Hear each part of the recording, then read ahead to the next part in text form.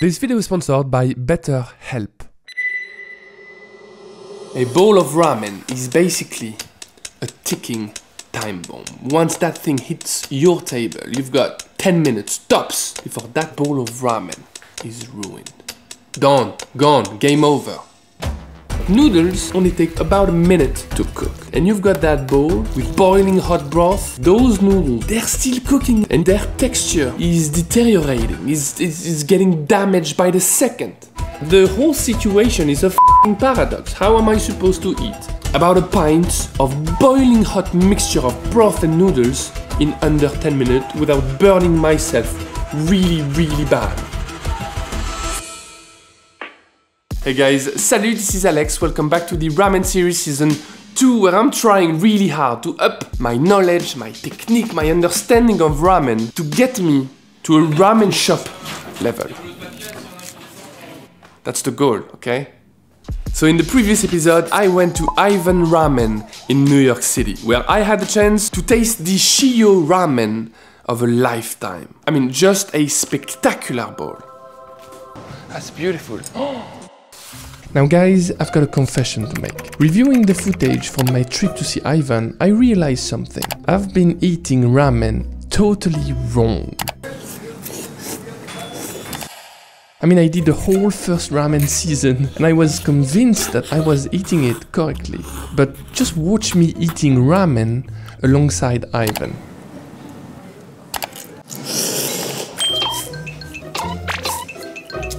Alright, that's enough. I think you'll agree that we are not doing the same thing. You know, you're kind of leaning over the bowl and you're chewing and spitting and it's all dropping back into the bowl and it's gross. You see, what Ivan has mastered that I haven't is the true technique to slurping. Why don't you just learn how to eat it properly? I know, right? Considering slurping as a technique hurts a bit. At first, I thought slurping was a gimmick. I thought it was just kept for Japanese movies, for rude people, loud, disgusting. But I've done my research and I found so many useful tips, so many pros for slurping. This is not just for fun, okay? There is some seriousness in slurping. In the end, more than a technique, slurping might actually be an art. So, if we're going to learn to slurp, we're gonna need a lot of ramen, like a lot. So right now I'm heading to Kodawari Ramen, you know, from episode 2. Exactement. Impeccable, je prends. Et voilà. Merci beaucoup, c'est classe. Bon bah bon boulot. Super, merci.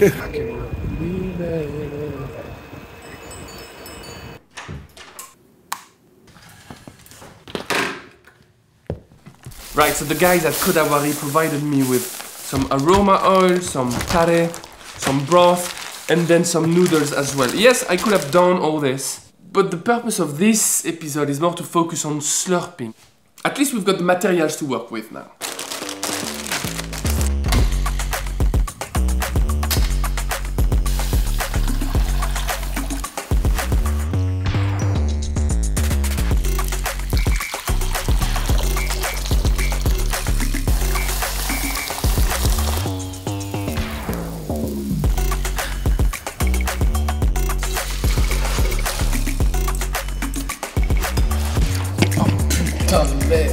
The pro number one for slurping is that it allows you to eat boiling hot ramen without burning yourself. Right, and now a few words from our sponsor, BetterHelp. Better, H-E-L-P. BetterHelp is the world's largest therapy service. It is 100% online and you can tap into a network of over 25,000 licensed and experienced therapists who can help you with a wide range of issues. To get started, you just answer a few questions about your needs and preferences in therapy.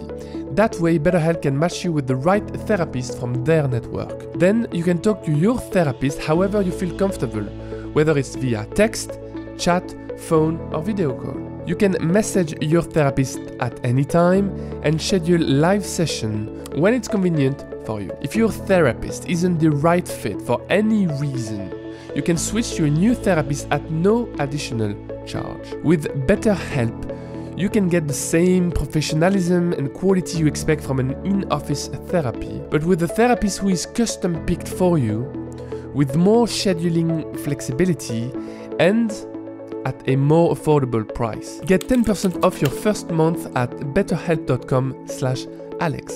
It is BetterHelp, H-E-L-P, also linked in the description below. Thank you BetterHelp for sponsoring this video. The pro number one for slurping is that it allows you to eat boiling hot ramen without burning yourself. In the past, I thought that you were supposed to have your mouth really sealed around the noodles. A bit like the cats in the Disney movie when they suck out spaghetti. Slurping is a different game, okay? When you slurp, instead of using a vacuum created by your cheeks, like this, try to inhale the noodles by keeping my mouth slightly open and then using the force of my lungs, not just the vacuum created by my mouth. So when you're slurping, you're basically sucking a lot of air inside your mouth. That air is also cooling down the whole thing. It's pretty technical, but I can assure you this works. So, spoiler, you can still burn yourself pretty badly, especially if you try to eat too much in one. So you take less than what you think you need. Pull them free from the mass of noodles. You dip them one more time in the broth. Then you bow to the bowl. You're way more likely to get some broth if your mouth is closer to the bowl. So besides the cooling effect, slurping ramen also has a tremendous impact on something pretty cool. Flavor perception. So basically this is me. Hold on a second. So this is me eating a bowl of ramen. And this is something called the epithelium, the zone that is responsible for perceiving flavor. The tongue, mostly responsible for taste, acid, salty, sweet, bitter, umami as well. But when it comes to flavor, that is the epithelium. This is a noodle, and these are droplets of broth scattered a bit everywhere. As you are slurping that noodle, air picks up flavor compound, and then it conveys them up my nose into the epithelium. This is the nasal olfaction. But it can also go in another way, and that's where slurping is crazy. As the noodle enters your mouth, and as you're inhaling air, you're also vaporizing tons of flavor compound up to that epithelium, just from the back door basically. And that is called the retro-nasal olfaction. Super powerful. This is something that, fancy sommelier do in restaurants. Sniff the wine, nasal olfaction, and then they slurp the wine. I'm trying to stimulate that epithelium inside my mouth. Could be working if that were not to be water, but it's just to show, okay? Right guys, I want to conduct a little experiment. I want to eat 2 bowls of ramen. The first one, I want to eat it the way I used to eat ramen in the past. Chewing and slowly getting the things in, struggling basically. The second bowl of ramen, I want to go full on slurping. I just want to see if there's a genuine difference in terms of speed between the two. And I swear I'm not doing this to eat more and more bowls of ramen.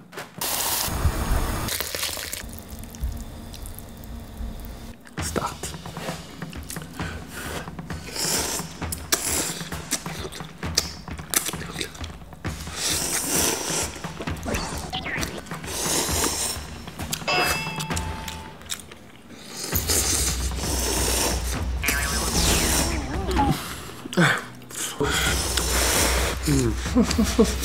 Noodles are amazing.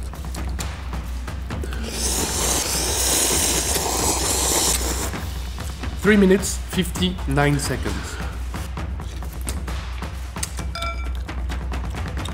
4 minutes, 54 seconds. Alright, so what does this little experiment tell us? Well, slurping is about 20-25% faster than the regular method where I was trying to use my lips. But I was struck way more by the fact that when I'm not slurping, I'm completely missing out on the broth. I'm picking a bunch of noodles and then I have to blow on them because otherwise I just burn my lips. And so probably the broth has so much time to go down the noodles and back in the bowl. When you're slurping, I'm just sucking broth. It's crazy. I mean, I know what you're thinking. Probably like many of you, I found slurping, at least in the West, to be rude.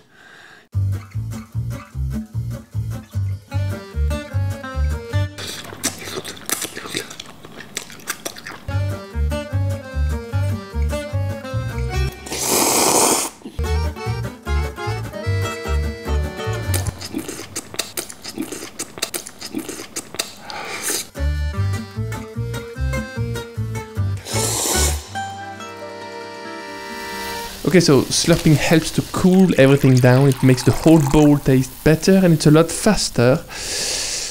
But it's still really messy, right? Well, I want to have another bowl, surprise, surprise, but also I want to do a little experiment. The impact of slurping on my shirt, on my paper shirt. Okay? So let's slurp.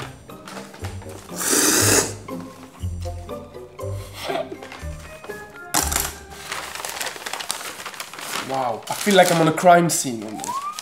1, 2, 3, 4, 5, 6. About a dozen stains of broth, pretty scattered all around. Now let's do another pass. But this time, I will make good use of the chopsticks. You'll see what I mean in a second. So on this ramen target, I only have 2 or 3 stains instead of the dozen that I had earlier on. And they are in that zone. Why? Very simple. So instead of slurping freely and having the noodles swirl and slap and so scattered oil everywhere, this time, as you're slurping, you also create some sort of a channel between your mouth and that space in between the chopstick. As I'm slurping, they go up in a straight line, so they don't splash. But underneath, yes, they slap a bit, and that's why I've got a few stains. I'm not sure this is science, but borderline. So I feel like now we all understand why slurping matters. it cools down the noodle and the broth mixture. It makes everything taste better.